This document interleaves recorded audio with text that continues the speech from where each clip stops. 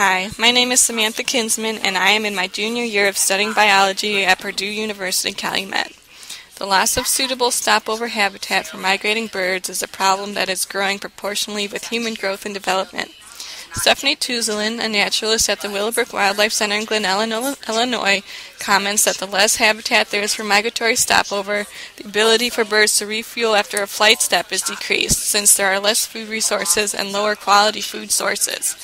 Birds aren't always able to adapt to the presence of humans and the loss of habitat, but some species are able to adjust and use the resources they have available. Migration is very taxing on birds, and they need a safe and natural place to rest and eat. When birds migrate, they lose a large portion of their body mass during long flights. With a bird's high metabolism, it is critical that they are able to find food when they need it.